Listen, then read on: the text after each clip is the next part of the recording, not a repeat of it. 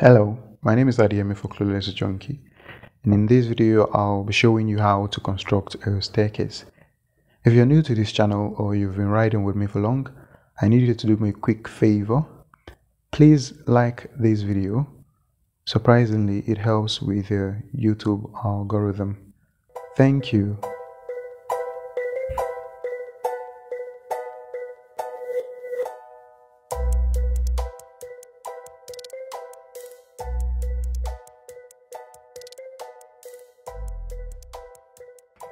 Without further ado, you need to confirm availability of necessary material for constructing the staircase. Firstly, the detailed plans for the staircase need to be available. These plans will show the width of the staircase, which is showing 3,000 millimeters, and then the run of each flight, which is 4325 of the staircase.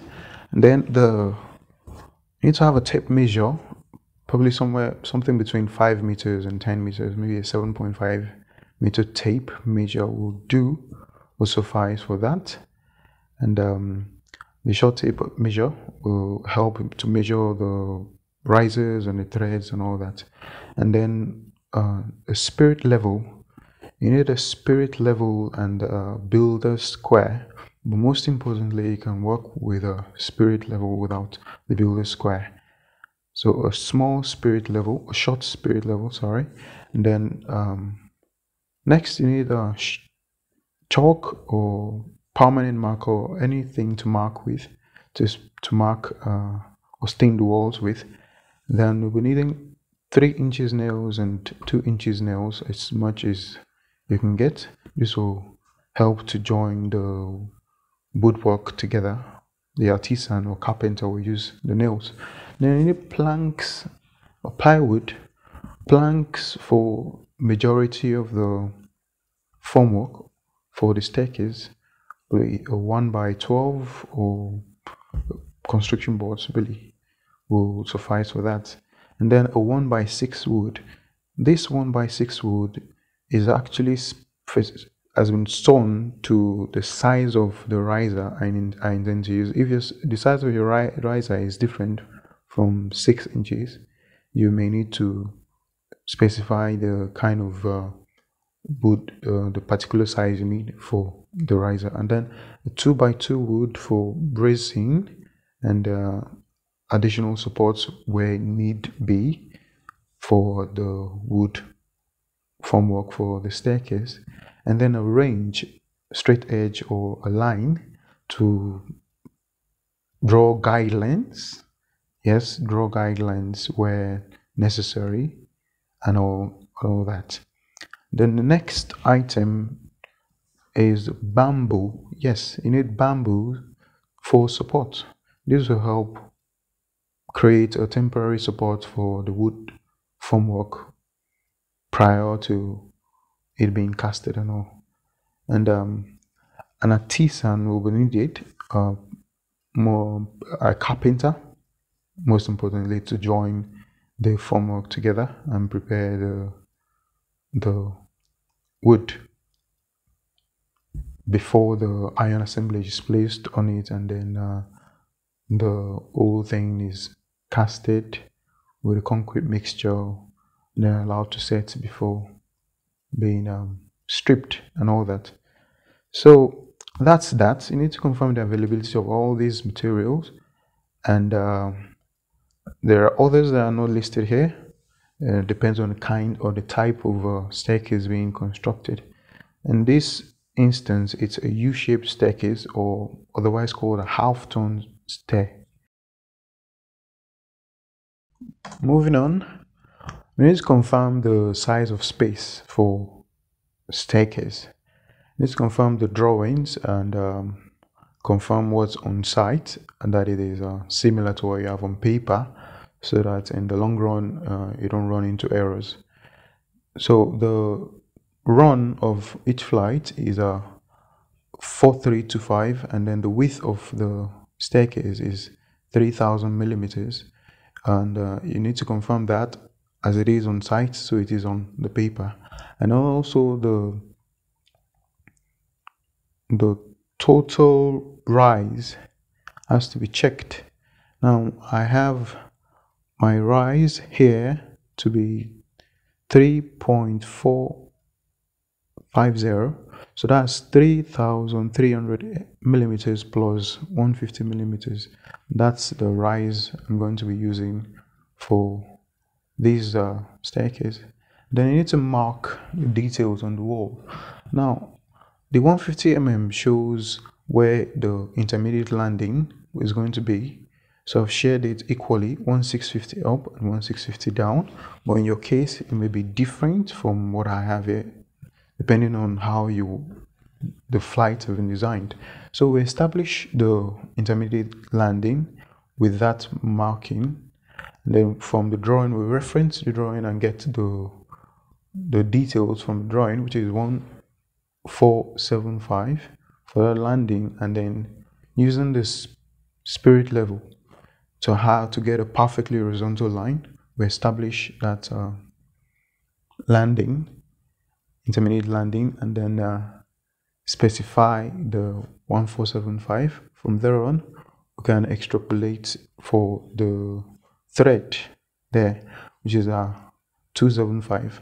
For each thread and the riser, we need to use the spirit level to make sure that, to be sure that they are perfectly horizontal and perfectly vertical. So the threads are 275 millimeters, and then the riser I'm using 150 millimeters. They are consistent. These values have been gotten from extrapolating the run of my flight, and then the total rise of the flight. So for this flight, we establish the threads and risers to get the total steps for the for this flight of the staircase. So when you're done using the spirit level to get that, you need to connect the inner part of the steps together with a straight line. This is in a bit to establish the staircase slab or a stringer kind of. So you measure, I'll be using 150 which is roughly 6 inches thickness for the slab. That's for the stringer, for the stair stringer. And then once I have established that 150 on those two guidelines, I'll use a straight edge or a range to connect that to have a perfectly parallel line to the inner part of the steps. Then connect that and extend the line to the underside of the intermediate landing, and then extend it down to the start of the flight. So that establishes the first flight, the stair stringer kind of. So moving on, we'll do the same, repeat the same for the other flight of stair. We establish the width of the landing, which is 1475, and then from that point, get the riser, which is 150 using the spirit level to achieve a vertical and perfectly horizontal line. That is, so we'll get a perfectly horizontal line with the spirit level, and then measure with the short tape measure the thickness of the thread, which is 275, and then measure the height of the riser, of each riser, using 150 and then establish the steps for that flight. Connect the inner parts of the steps to have a straight line, and then establish the slab or the stair stringer. Now once that is done, next thing is to get the artisan to place the wood formwork. So the wood formwork is placed according to the details that have been established on the wall. The carpenter drives braces on the walls and then cuts the bamboos to sizes that are enough, that not too short and not too tall, but just sufficient enough to support the 2x3 or 2x2 wood that will serve as the support for the board or the planks itself. So these intermediate landing is first created, that is the underside of the intermediate landing is created or established using the boards or planks, and then it's supported with bamboos, and then the bracing for the first flight is done too, and then well supported with bamboos. I'll suggest that the bamboos do not be too spacious, since we're using wood. It needs to be close enough so it provides the needed support for the concrete and the reinforcement for the duration of the casting and the setting of the concrete and all that. So the other flight is also established with wood, and then the braces are attached and well supported with bamboos and all that. And then once that's done and confirmed, you need to make sure they're perfectly horizontal, check where need be with the spirit level, and then as soon as that's been confirmed, the boarding is closed and then prepared for reinforcements. So moving on to place reinforcement. First thing first will be to place the beam, the supporting beam for the intermediate landing. The beam provides an additional support for the rebar, and safe to say, this stage or this process of constructing the staircase goes pari passu with the slab reinforcement. So as this reinforcement is going on, so is the reinforcement for the suspended floor as well.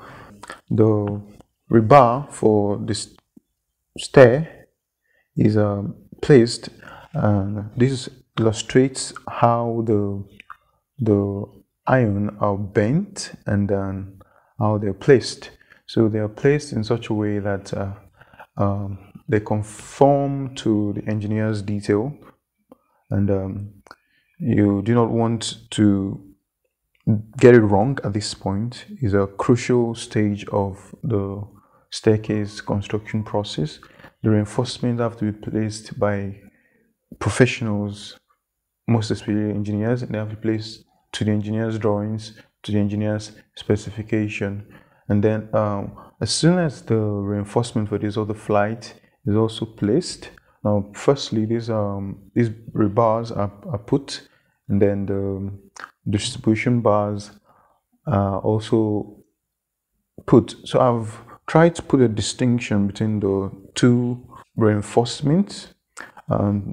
This one is colored red, and then the other one is going to be colored yellow. So there's a bit of a dissimilarity, and then it becomes obvious what we're trying to achieve.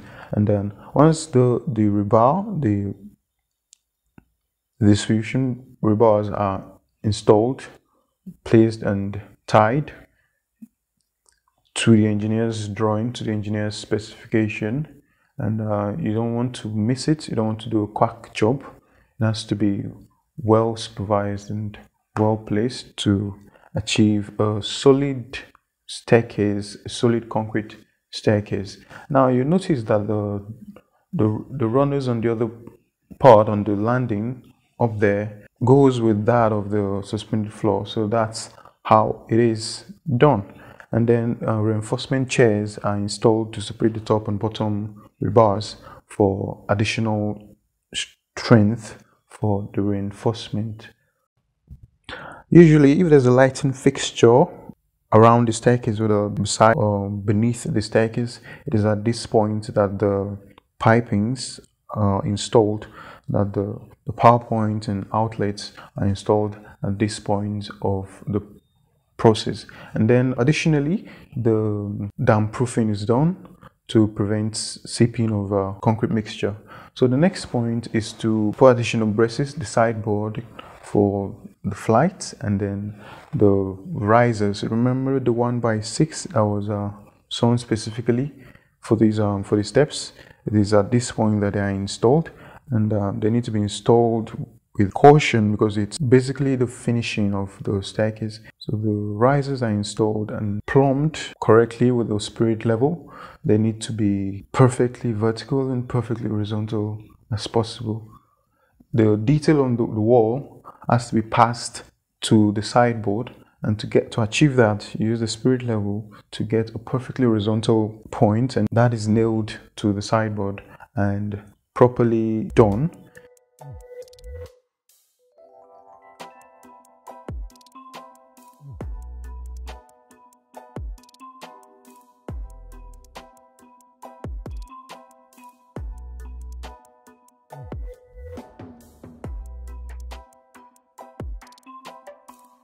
Exposure reinforcements for the columns are boarded as well, and then the other risers are done and placed correctly.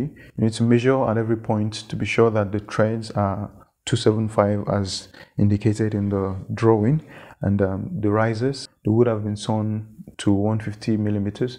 So all that needs to be done is to make sure that they are correctly placed and plumbed with the spirit level, and then measured as well, checked, double checked and all that.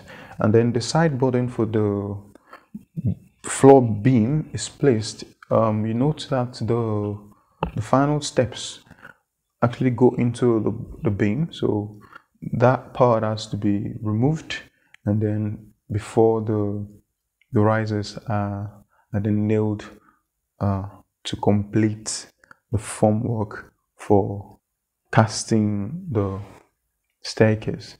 So at this point, the final bracing is done. You need to realize that it's not just the staircase that is being casted at this point.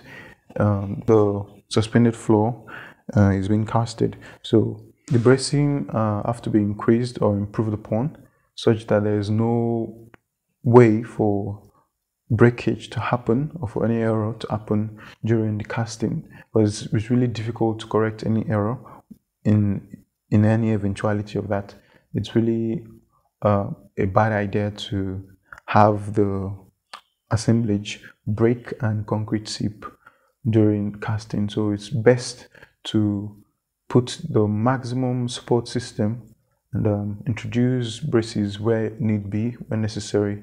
And after that, the next point is to apply the concrete mixture, and that's that about constructing a staircase. I hope you found this video useful. Please remember to like this video. Most importantly, like the video, and then if you're new on my channel, hit the subscribe button and the notification button so you don't miss any future upload. Catch you on the next one. Thank you.